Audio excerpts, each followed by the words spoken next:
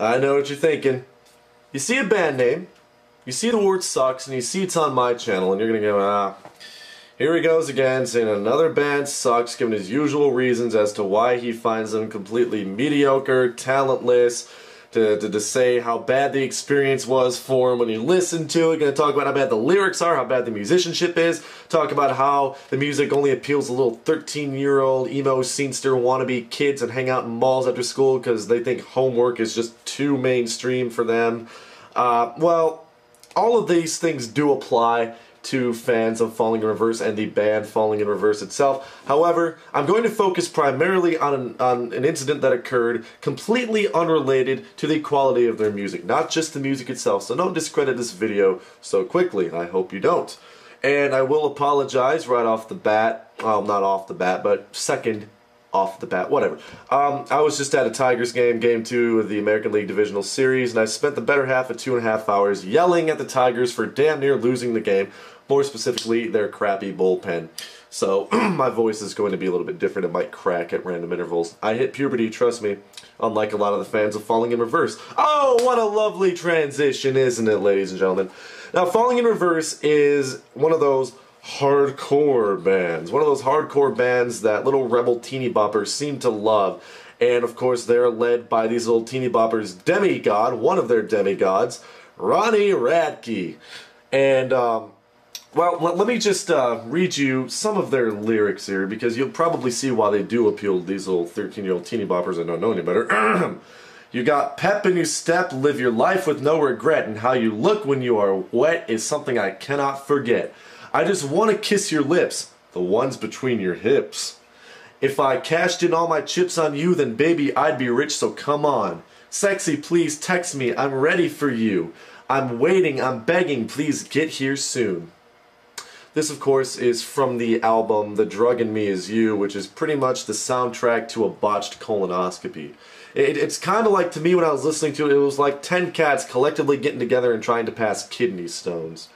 It's just one of the worst albums I've ever heard in my life. And some people are going to go, oh, well, some other lyrics on the album are profound and deep. They're pseudo-profound, they're pseudo-deep, they're pseudo-intellectual. Putting a few multisyllabic words in your songs does not make them profound. Maybe to you little 13-year-old kids it's profound, but not to people that actually think. Now, I told you there was another reason that they suck, another glaring example of what makes them suck. And it has to do with a concert they did. Now, this was the very first metal show, that Six Flags in New Jersey held. And you could have assumed maybe things would go wrong, but more specifically the fans would probably riot, and maybe the fans would start trampling one another. The general things that people say about metal music.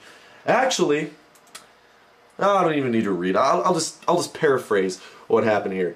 Ronnie Radke, the lead singer, felt he was so hardcore that he needed to make a statement, so he took the microphone stand and thought he would give one of the fans a nice souvenir to go home with. An injury. He threw the fucking thing into the crowd, injured two people, a 16-year-old girl and a 24-year-old. And Six Flags is now saying they're no longer holding metal concerts. Again, the experiment failed. No, actually, Falling in Reverse failed. You're the morons that decided to have such a shitty band play there.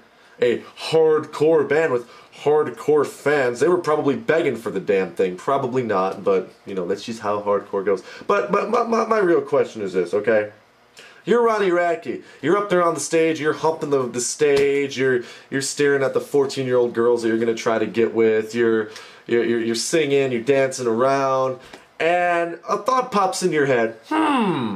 This show needs a little bit more pep in its step. We need to set a good example for other metal bands, other prospective metal bands that could come play here. We need to show them what metal is really all about. And never mind that there are kids in the crowd, they need to see this so they get a dose of reality. Here comes my big heavy metal microphone stand. Woo! Clunk.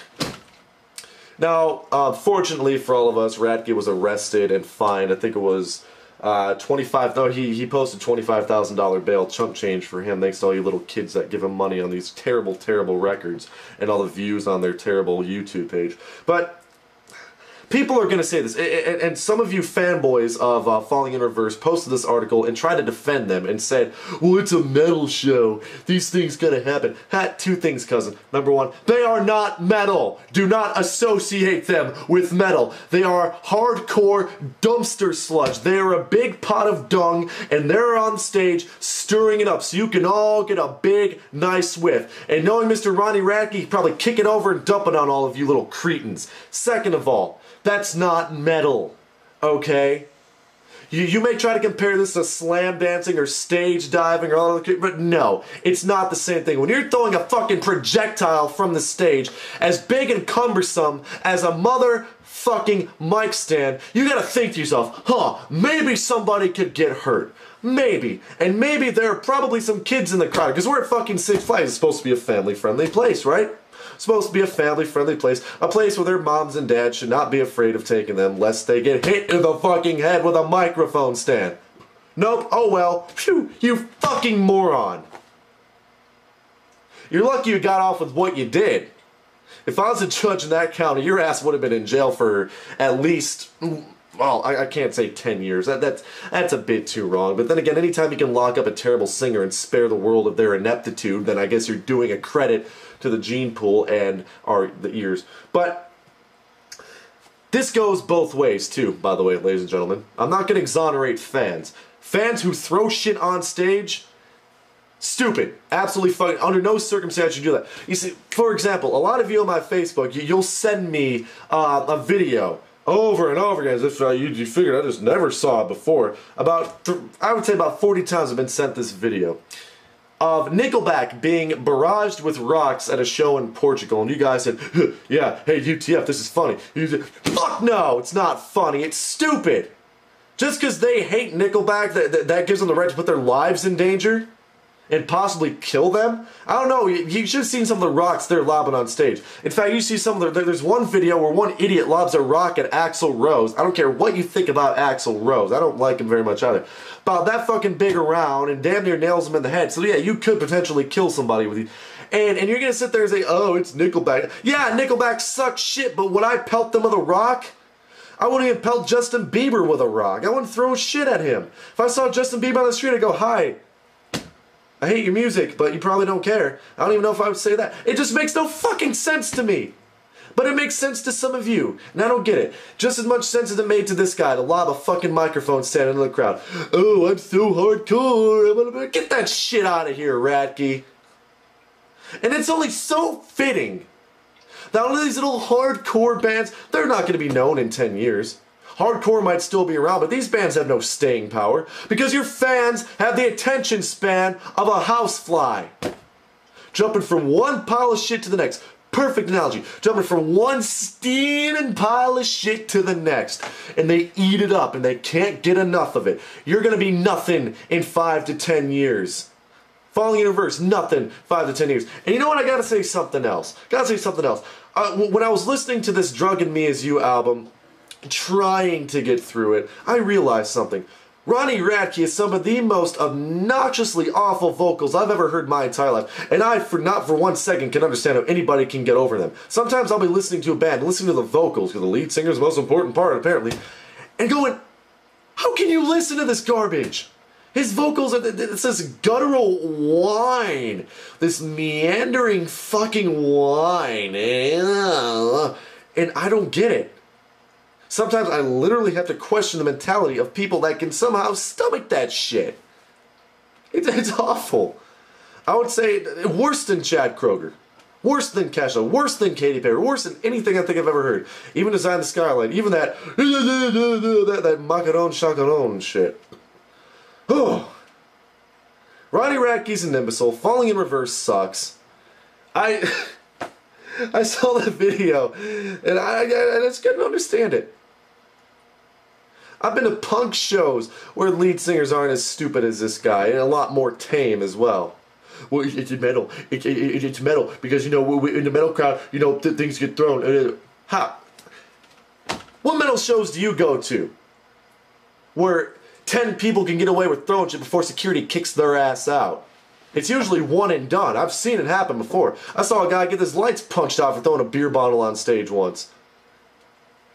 It's just ridiculous. Absolutely ridiculous.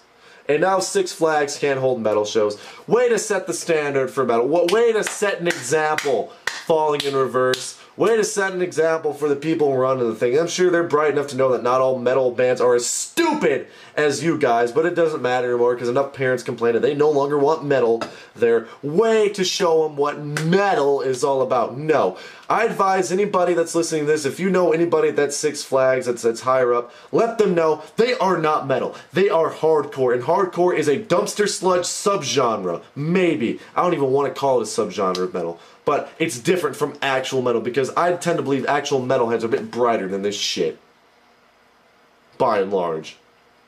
Whatever. I'm done. This is probably about 10 minutes now. I gotta go drink some tea or gargle something. Oh, gargle. Yeah, I'm sure Falling in Reverse can write a song about gargling. Yeah. Have a good day, folks.